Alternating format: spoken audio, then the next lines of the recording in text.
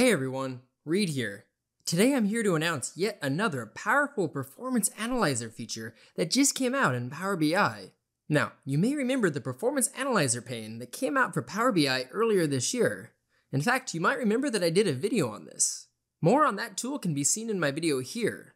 But this video is going to focus on the new Query Diagnostics tool in the query editor for Power Query, which breaks down the performance of all the queries in your report, including tracers and a lot of other advanced information. So let's hop into Power BI and get started. So I've thrown together a file that has a series of queries with a few different data sources, some from some local files, some from some databases, and a little bit of data from my Google Analytics data as well. And what I want to show you here is the ability, as you're actually doing preview evaluations for the preview data here, and any kind of performance evaluation, you can actually come up to this new tab for Tools and notice that there is a Start and Stop Diagnostics.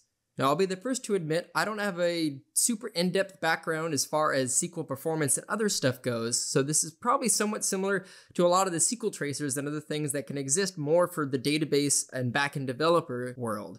My focus has always been more of the modeling and reporting, but I know just enough to be able to take this data, we're going to extract it, and I'm going to show you a report that I built off of it. So I'm going to go ahead and click Start Diagnostics.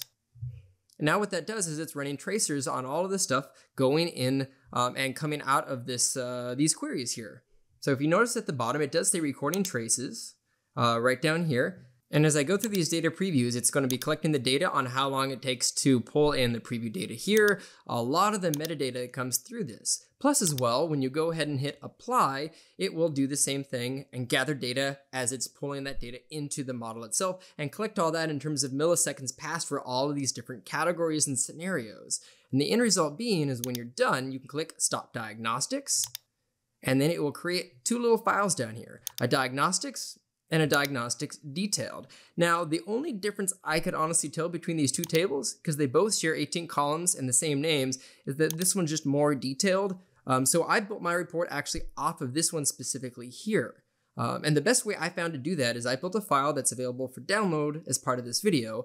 But all you need to do is you need to right click on this once you've created your tracer file, go to Advanced Editor, go ahead and select all and copy this data here just from the Advanced Editor. So copy all that M code, hit done. And now we're going to pop over to my Query Diagnostic report. And when you open this after downloading it, you will see a landing page here that instructs you on how to add your data that we just copied into this report.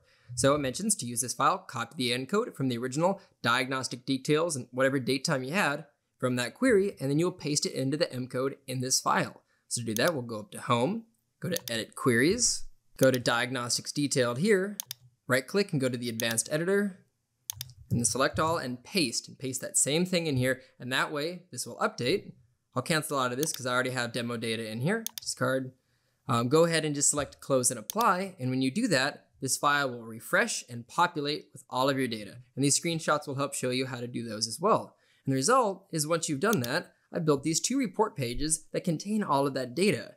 So we can see here, this is from more of a query diagnostics perspective. You have the exclusive duration in seconds, meaning how long did it take by data source kind. So the data sources here and how many seconds this took overall as far as all of the actions that I was doing, as well as also category by the exclusive duration and the Pareto percentage here at the top. So this is actually very similar to the performance analyzer report that I had for the data model and DAX and everything, but I adapted this for the query evaluator.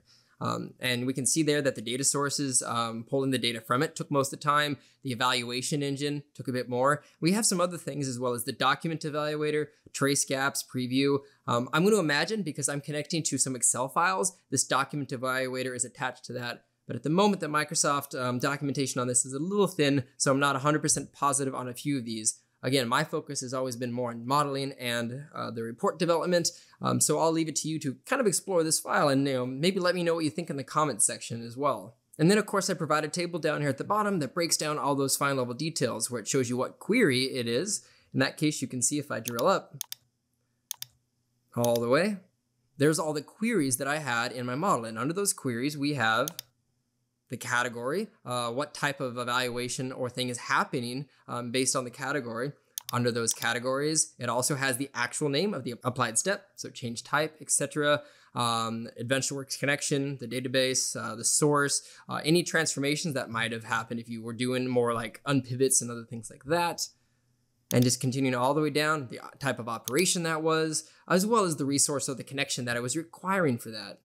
Now I have a very similar view over here for the data source diagnostic summary, where it focuses more from a data source perspective. So the Pareto chart up here is now using the data source kind to categorize the columns, and then the table at the bottom also focuses from a data source kind perspective, and then data source queries as well in here. So you can actually see in the data source queries, anytime they have one of these select statements, that's actually when query folding is happening. So that is one thing that I identified is the times that the query folding is happening. So I actually created a DAX calculated column in here called is native query. And that's true or false based on this calculation that's happening in here. So let me just go ahead and show you that. Now, I'm not 100% positive this will work all the time, but at least I'm assuming that any time that the data source query in here starts with the word select in lowercase, that means that query folding is happening. So I'm going to go ahead and just flag that as a true or false. It might not work perfectly, but there's no actual flag column at this time in here. So I thought this would just be helpful to have to be able to filter true and false. Does the data source query have information in there that starts with a select statement? And you can even see a brief description in here provided by Microsoft that mentions that Query Diagnostics is a powerful new feature that allows you to determine what the mashup engine is doing at authoring time. Currently, it allows you to understand what sorts of queries are emanating from your file, what slowdowns you might be running into during authoring or refresh, and what kind of background events are happening. And I'm sure this will continue to get better with time, but this is a great new addition for Power BI that I'm really glad we just have one more way to analyze performance and especially trace timing as we want to test queries when we change them and see if they're getting faster or slower without having to use the SQL profiler. And again, this file will be available for download as long as you are a blog subscriber, and you will have access to my blog files page. And that about covers it for this video. If you liked this video, please click or smash that like button below. Now, if you have any comments for this video, or you like anything about this report, please add that to the comments section below. And if this is your first time seeing this video, or you want to see more of these awesome videos, please click that subscribe and notification button. And otherwise, I will see you in my next video.